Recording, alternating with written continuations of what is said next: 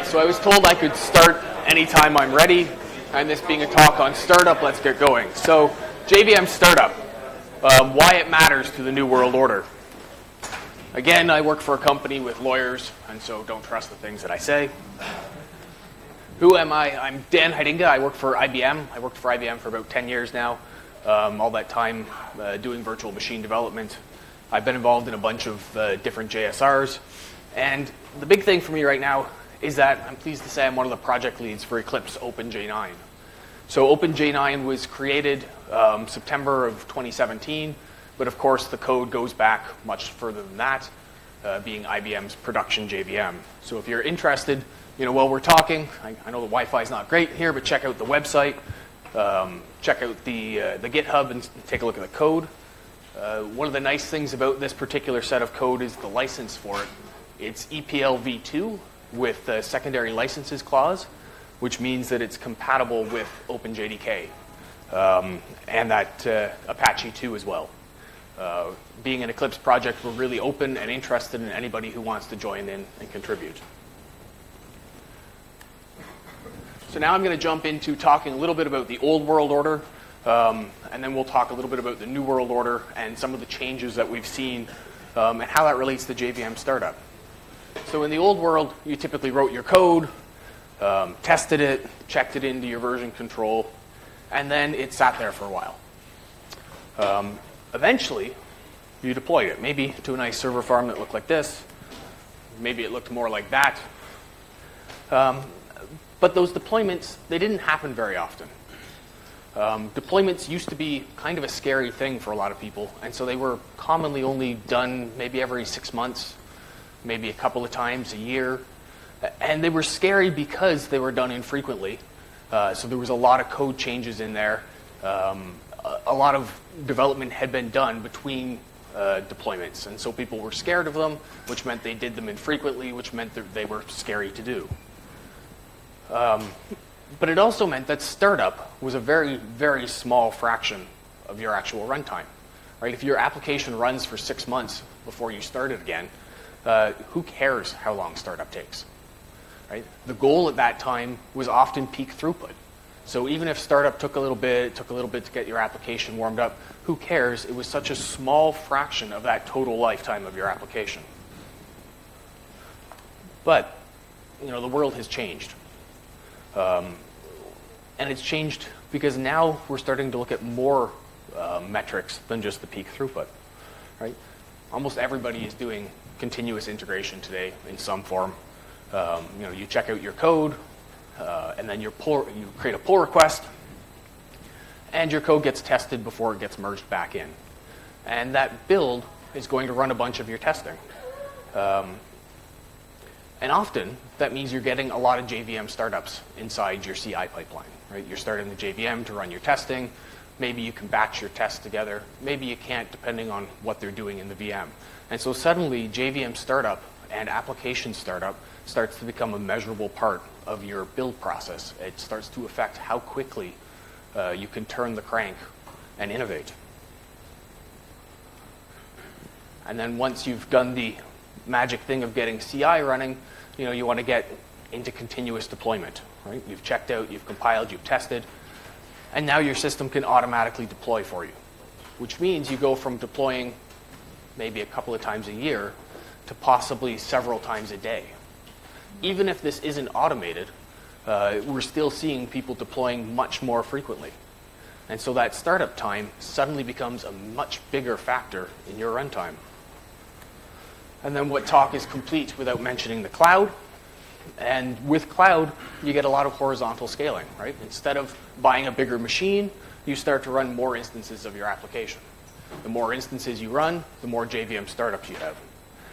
And actually, the length of time it takes for the JVM to start up, for your application to start up and to be ready, affects how early you have to scale. The earlier you have to scale, the more money it costs you. Right? This is cloud economics. You're paying for your memory, the more you have to pay. The more instances you're running, the more memory you're paying for.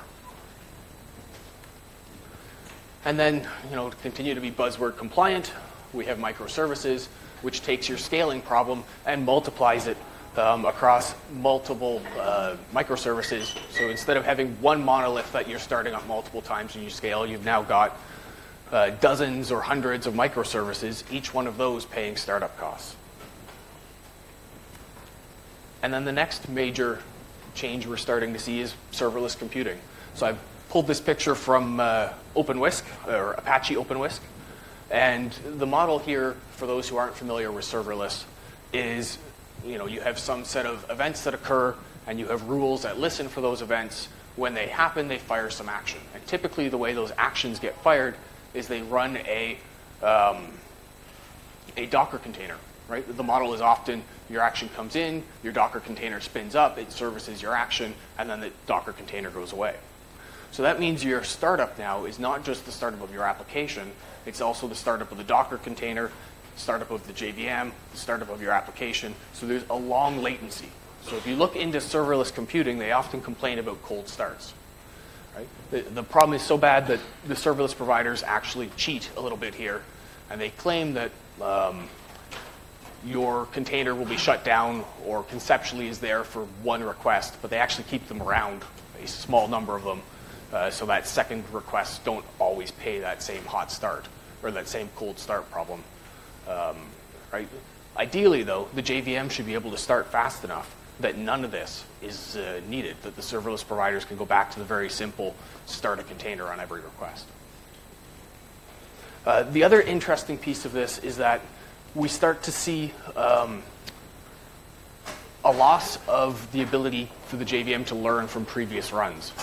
So in a serverless model where you're starting a new container for every request, everything is treated as a first run. The JVM can't easily cache things away to be able to use them for later runs.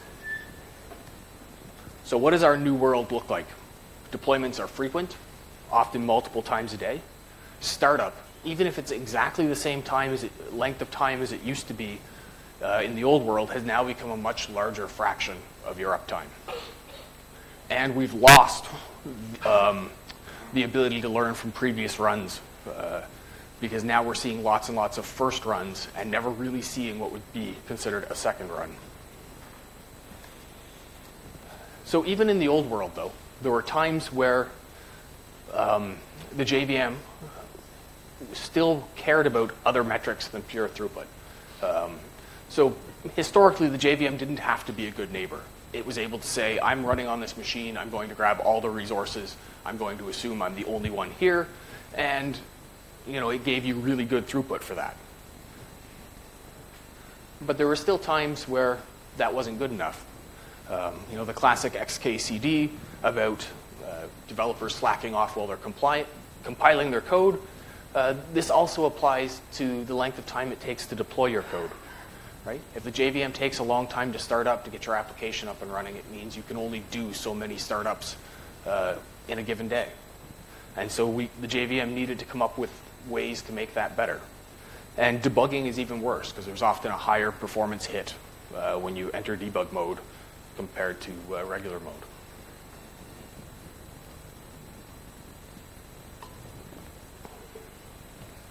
So the JVMs gave us options to work around some of this, right? There's X quick start for OpenJ9. I think the equivalent to that would have been dash client for hotspot.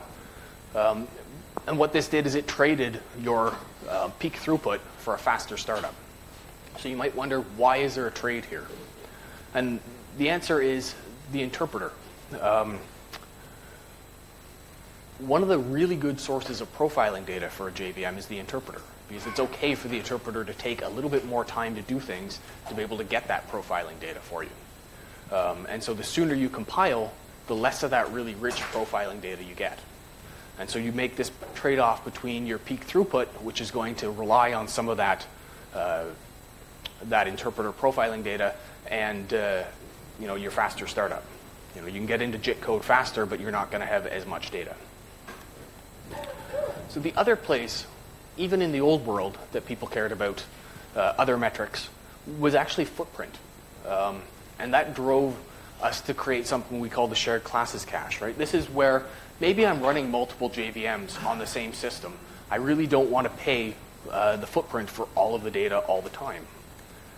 So I've given other talks where I've talked about why the class file format's a horrible format for the JVM to interpret. And what J9 has done is it takes that class file and it creates a new piece of metadata it calls the J9 ROM class. So this is all the symbolic information from the class file, but it's put in a better format to be able to walk for the interpreter to be able to find the data it needs at runtime. And it's typically much smaller than a class file because we throw away the bits you don't need. And then in addition to that, we also have a J9 RAM class. This acts like a cache for any of the live pointers.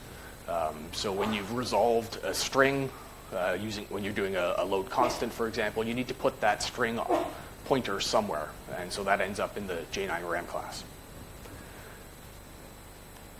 So if I'm running 3 JVMs on the same system, and I've loaded basically the same classes, I've got ROM classes and RAM classes for the same things in each of them. Now, if we look to the world of something like C or C++, if I'm running the same application 3 times, the code there is in shared libraries a lot of times, and so I'm only paying for 1 copy of that code in memory. Each process is able to share that executable code, and so I get a footprint savings. So we said our ROM classes are true ROM. Once they're created, nobody writes to them. And they're position independent, so I can load them into memory anywhere I want. And so really what I want to do is take those 3 copies and make them 1. And so we created a shared memory area that all JVMs on the machine that have access to can share that. And so you only pay for 1 copy of the ROM class, right? So we've taken the executable code, Java's bytecode, the constant pool, that kind of data, and we've said, look, you only really need 1 copy of this in memory. All the JVMs that are currently running can share that. So the major thing this gives you is a footprint win, usually about 20%, but it also gives you a startup win because you don't have to take those class files anymore and parse them and convert them.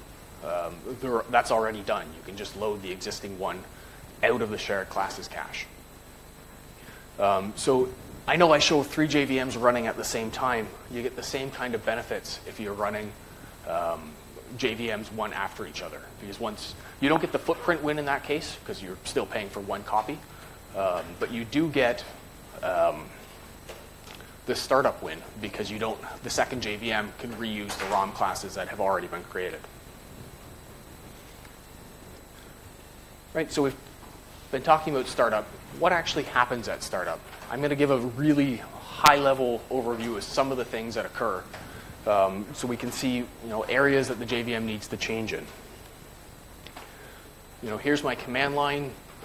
Java -x share classes. Maybe you've got a bunch of other options there. If we're being truly honest, most people's command lines are pages long worth of options, usually copied from Stack Overflow. But what happens when you hit enter? Well, the invocation API comes along. This is defined in a specification. You can go look up exactly what it is, but it basically is a call that creates the Java VM for you. So the Java launcher is just a piece of C code. Anybody can write their own launcher using the invocation API, and it'll go off and create you a Java VM. And so what happens in this process is there's a lot of string parsing to parse your command line options, some allocation to create your data structures, and out of this you get back a Java VM structure that you can use. And you get a bunch of threads usually, right? There are GC helper threads that have to be created. There are JIT compilation threads. There are other random threads that the runtime needs. So there's a lot of allocation happening at startup. This isn't different than what you would see out of any other managed runtime. And then the GC has to allocate the heap. And the reason I call out the heap is there's often a hidden startup cost in the heap. And that's due to the fact that you've reserved a large chunk of memory and now you have to page it in. And we often see this in GC logs when you've been running a scavenge, and the first time you touch the evacuate space, it's actually a slower scavenge than any other scavenge. So there's a little bit of a cost there as well. And then the classes that have to be loaded at startup, right? We have a bunch of class files. They have to be loaded, so you've got disk access. You've got They've got to be read into memory. They have to be parsed. They have to be verified. And then you create your ROM and your RAM classes out of these things. And so running Hello World on a Java 8, you're talking probably about 400 classes to get loaded. And by the time you add a larger application in, that pulls in more and more classes. And then all the while that this is happening, your interpreter's running, it's profiling the data, and your JIT compiler's running in the background JITting. And so there's this fight between getting your application up and running and getting it up and running fast. So if we look at that process, there's a lot of things in there that we could do that could really change the JVM. So we need to look at how do we do that. And with OpenJ9, we've been doing a lot of investigation into these areas. So the things I'm going to talk about, some are areas we're interested in working in, some are areas we've already started. So the first one is, how many people are aware of JLink in Java 9? What if I told you it was good for more than footprint? JLink is usually pushed for footprint. We say, modularize your application, run JLink, and you'll get a smaller custom runtime you can deploy. All of that's true. The really cool opportunity, though, is it gets people used to running a tool before they do deployment. Once you're running a tool, the JVM can do all kinds of other things. These are things we could have done in the past, but getting people to run those tools has been difficult. And so now, if JLink gets a lot of buy-in, there's a lot of opportunity here. We could pre-create shared classes caches. We could pre-do the ROM class creation. Maybe we could create ahead of time compiled code for you. There's all kinds of opportunities for optimization once people get used to running an extra tool. So I've mentioned AOT, and J9's had AOT for a long time now. I can't remember exactly when we introduced it, but back in the days of WebSphere real-time, we put a lot of effort into making sure that we had AOT capabilities. And so we looked at our shared classes cache and said, this is great for storing ROM classes, but the other thing I want to store there is the other kind of executable code. I want to store my JITted code in there. And so on startup, the JVM generates AOT code and stores that away into the shared classes cache, along with some metadata to make sure that it's valid to reuse that code. And it stores some interpreter profiling data. We've seen startup improvements between 10 and 30% when you use the shared classes cache. That won't be the first run, that'll be the second run. So this is what we call dynamic AOT. You don't run a tool and have it generate your ahead of time code. You actually just run your Java application. And so the first run creates your AOT code and saves it away. And later runs can then reload that and reuse that. And so as we look at the new world, we have to look at ways of increasing the ability to use this, especially in the face of that first run problem I mentioned earlier. So one of the other areas I've talked about has been interpreter profiling, getting rich data out of that. And so in OpenJ9, we've introduced what we're calling J-profiling, which is a way of putting counters into compiled code, but being very careful in how you place them so that there's minimal counters on hot paths. The obvious algorithm when you're working on something like this is to put a counter on every basic block, and then you can just walk whatever path you want and see which one's the hottest. But then you're paying for a lot of counter updates on your hot paths, which you don't want to do. So there's a document in the OpenJ9 repo that describes some of the details of how this works, but it's an algorithm that very carefully places those counters and then patches them in and out. The cool thing about this is it means that you don't have to stay in the interpreter as long. It means that you can go to JITted code earlier because you can still get that high fidelity profiling data out of that JITted code because you can just turn your counters on or off and strobe them to the level that you want to get the data you need. Part of this is in. There's still more development work on this going on at the project. And then the next one is an area we've been looking at. What if, we talked about microservices earlier. What if you wanted to deploy an application, hundreds of copies of the same application in containers? Each container has a copy of your application, a copy of the VM, and a copy of the JIT. We've already got the shared classes cache that helps you save on startup time. But what if we were able to make it so you could save on all your compilations, right? Instead of having each of these applications compile string and object and whatever else over and over and over again, what if we made this into some kind of service? Right, this is the next evolution of our shared classes cache technology, and that's to be able to take the JIT out of the application. Right off the bat, you're going to get a fairly significant footprint savings, probably about 100 meg for the JIT scratch space, maybe 8 meg for the compiled code, or sorry, the JIT's DLL. But you're also going to probably get startup wins out of this, right? If you're running the same application over and over and over again, when you go to request to compile, there's no reason that service can't give you back something it's already compiled, right? You don't have to wait for the compile. You might not even have to wait for lower tiered compiles. You could jump straight into higher tiers, right?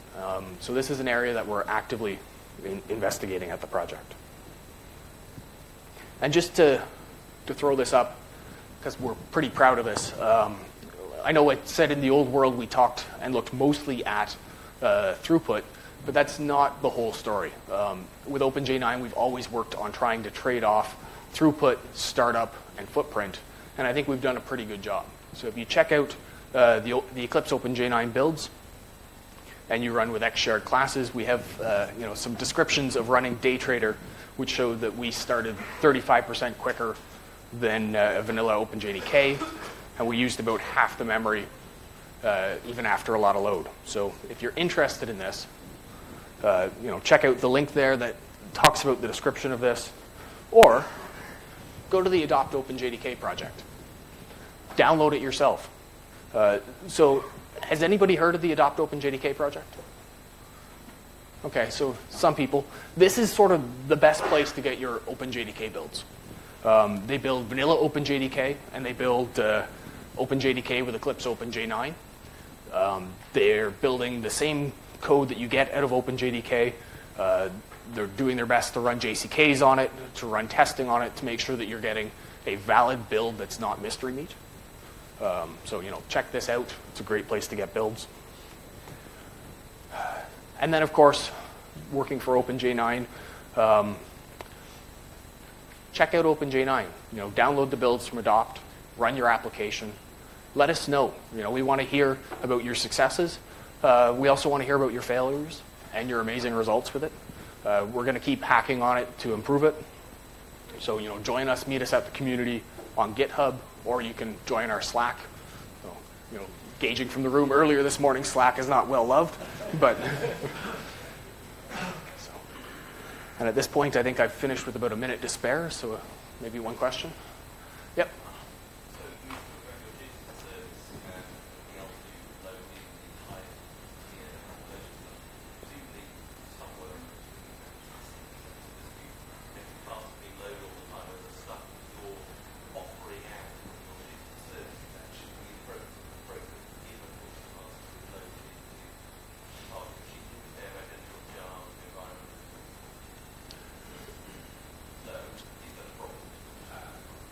So we're still early days on the JIT as a service. We're still prototyping that.